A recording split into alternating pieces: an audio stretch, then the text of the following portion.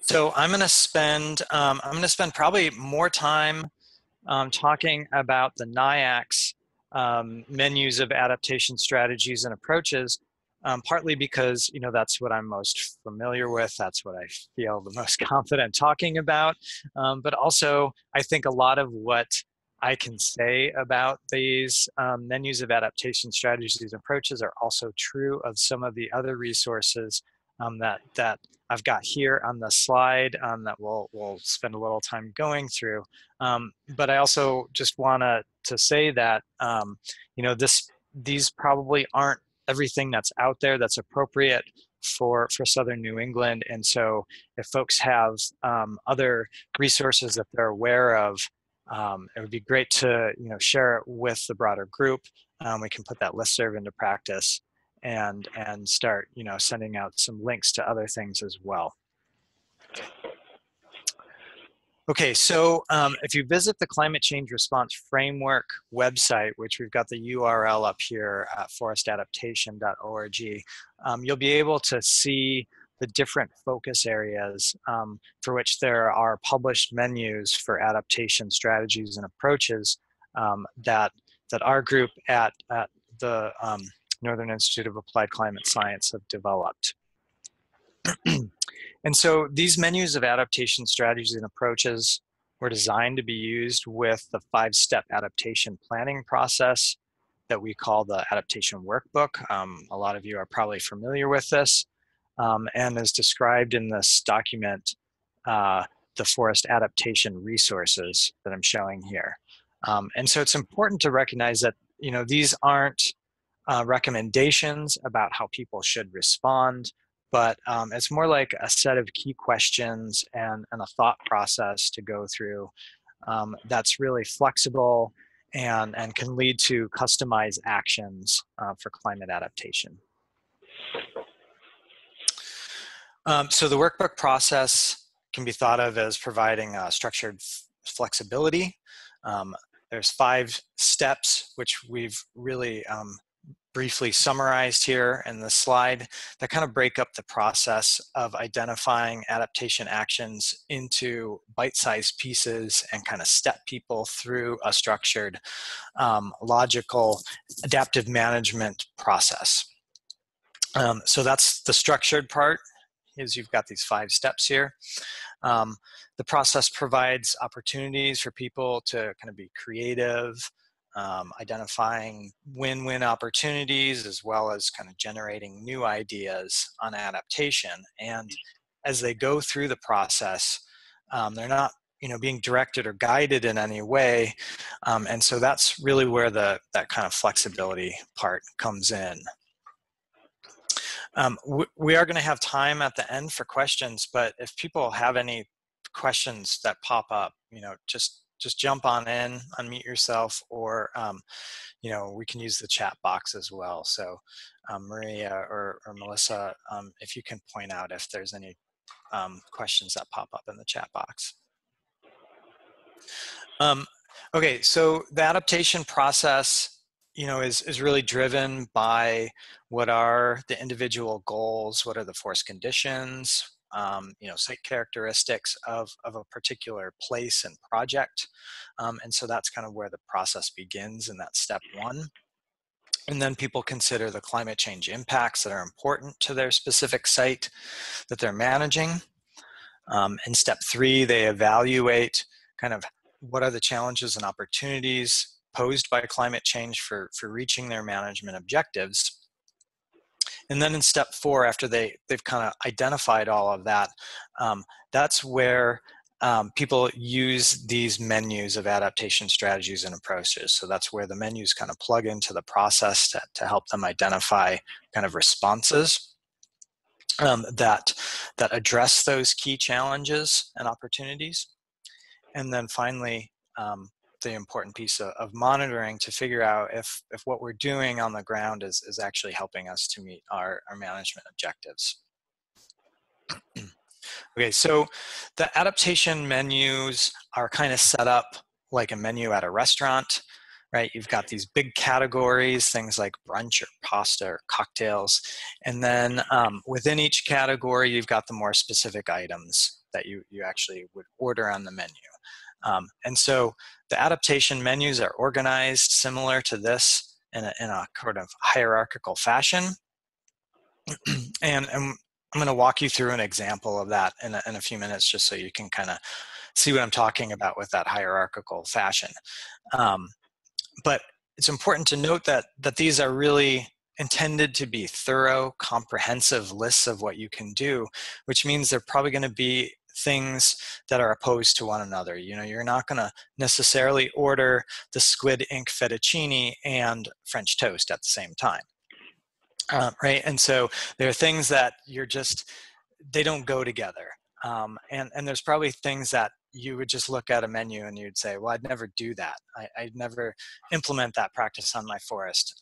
There's no way I'm ever going to order squid ink fettuccine, no matter how good you say it is. So, it's intended to kind of provide all the various options and then leave it to the user to select what's appropriate for their site. So I guess there kind of say 4 general things about the menus of strategies and approaches for adaptation. And again, I think a lot of this applies to some of those other resources that compile adaptation approaches as well. That this isn't a list that's specific necessarily to our menus. And so these 4 ideas are, that they connect broad ideas to specific actions, and they create a clear rationale for those actions by connecting them to kind of broader adaptation concepts. And so people will oftentimes, ask what success looks like. And so, the menu helps to explicitly identify what the intent of your adaptation actions are. And by doing so, kind of define what success looks like. And then also by doing so, also helps you communicate your ideas. And so also, because these are comprehensive, then these menus can really help generate sort of creative solutions for some of the risks posed by climate change. Okay, so here's that example of kind of the hierarchical organization and an example of kind of how you would step through the process of using a menu. So for this example, let's kind of consider the example of adaptation of specific type of forest system, such as a forested peatland, for example. And so in this case, you're interested in adaptation. You're concerned about the climate change impacts on a forested wetland, and the thing that you want to do in this example is you want to prevent change from happening. You want to resist climate impacts and changes to your system. So that's kind of the big picture, that overarching goal or intent of your adaptation.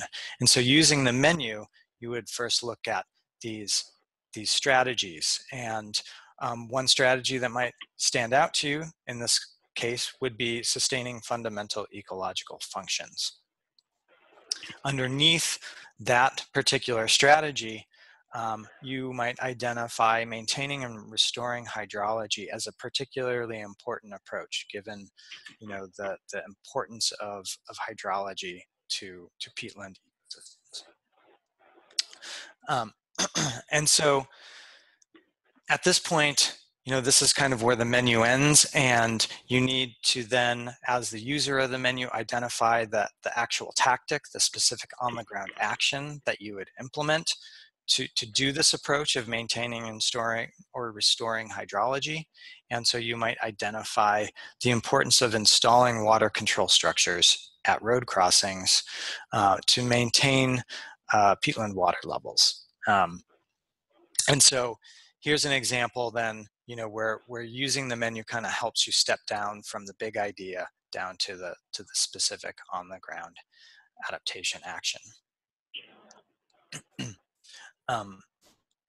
And so by explicitly connecting these ideas, and whether it's resistance to changes or resilience, enhancing the resilience of the system, or even thinking about, maybe transitioning the system to something that looks different, we connect them to those specific adaptation approaches, and tactics that really identify kind of what the intent is. So it's really this kind of reciprocal relationship between the big picture and the specific, and that really identifies the intent of what you're trying to do.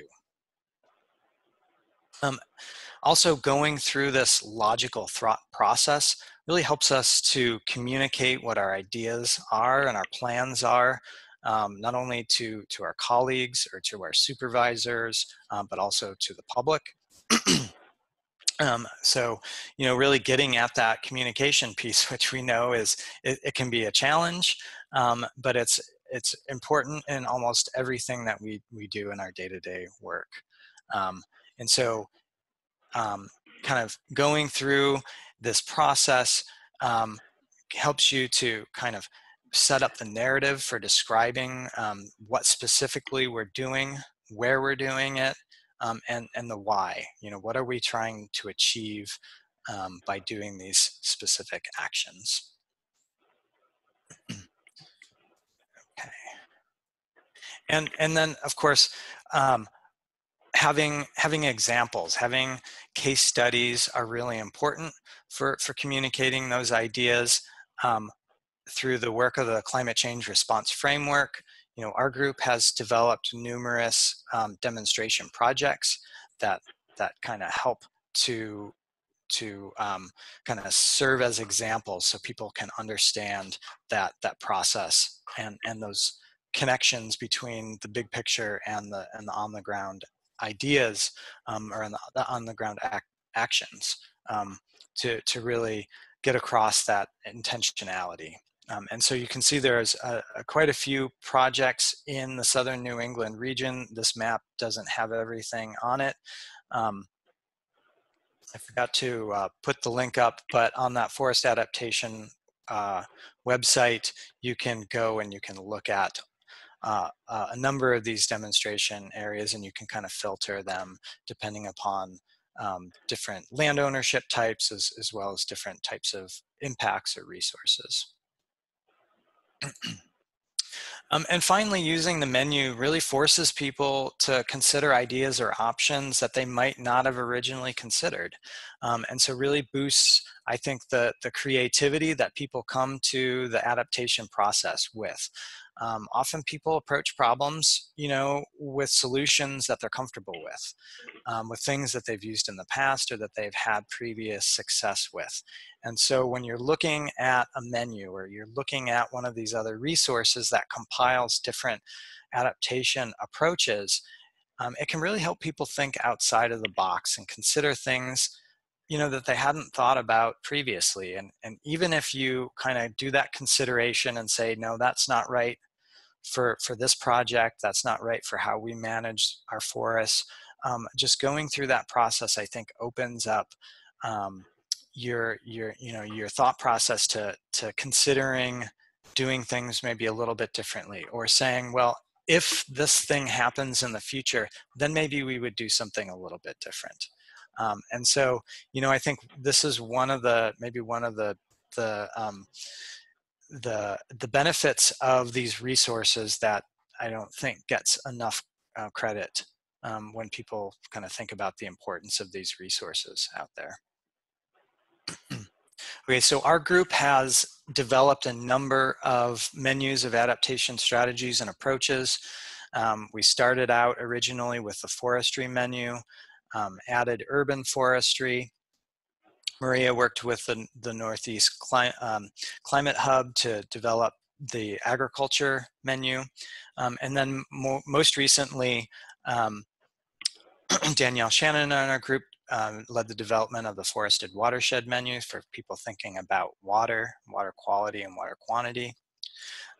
And then we're very proud of the work that our group did with some of the tribal organizations in the Lake States and this was really those tribal organizations that led the development of a tribal perspectives menu. So we've got a number of menus that are published, and then you can see on the right-hand side, we've got a number that are sort of in various stages of development. So we've got a forest carbon management menu that's in review right now, recreation, wildlife menu, and a lot of these you can find draft versions of the menus at the URL that's at the bottom there. A lot of these are, even though they're not published yet, they're available, and we've been working with managers to use them to kind of vet them and improve them. And so, yeah, we're really, excited about kind of expanding our offering of menus. Okay, so that's kind of the NIACS take on adaptation strategies and approaches, but there's others that are out there. This Mass Wildlife Climate Action Tool is an excellent resource. I really am impressed with the work that went into this, and given the regional focus of this, I think it's particularly, I think, an important resource for this group. So I'm not as familiar with this, but I can kind of just do a really brief kind of stepping through how to use this resource. And there's a great tutorial on the site as well. So folks, can go to that climateactiontool.org and kind of explore it for yourself. But if you look, you've kind of got two options there. Option one is to explore by steps, and option two is to explore by topic. If you click on the action tab on the explore by steps, you'll come to this page that kind of lists all of the different adaptation strategies and actions. And then on the left-hand side, you can sort of filter that list depending upon the town where you're located or the watershed that you're working in. You can also filter that list by adaptation type. And so, you can see on the screen here that you can filter this by coastal management or restoration, or if you're interested in outreach. And so that will kind of filter the list for you. The other option is to explore by topic, that option 2 below it. And the second one on the list on the left-hand side is forest resources. If you click on that, you've got this page that comes up, and you can see that there's a number of forest habitat types that are listed there. And if you click on those, then there'll be a number of adaptation strategies and approaches that that come up appropriate to that habitat type. Okay, so one other tool that our group has been involved in developing is this compendium of adaptation approaches. This is hosted on the Climate Change Resource Center website, and this is kind of like the Mass Wildlife Climate Tool, one that is sort of a compilation and allows you to sort of filter your results based off of a number of different inputs to it. You can see sort of on the bottom, find your approaches for your project. You can highlight different resource areas, different climate change impacts that you might be interested in, and this is ideally intended to cover the entire U.S. In reality, it's kind of pulling, from where there are resources developed for. So really kind of focuses on the eastern region where our group works, as well as some areas in the west where the adaptation partners based in the Pacific Northwest have been working.